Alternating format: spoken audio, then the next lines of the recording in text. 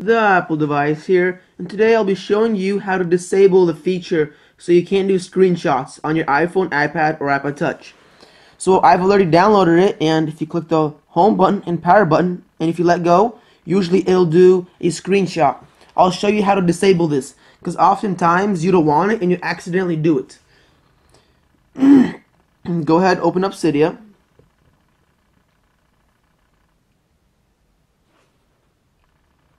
And as you can see, it's right there. No SB screen. Go ahead, download that, and that's pretty much it. It automatically disables it. And if you want to enable it back, you gotta just uninstall the package. That's it. This is a short tutorial, so as you can see, I can't do nothing. So yeah, this is pretty cool tweak. Okay, rate, comment, subscribe.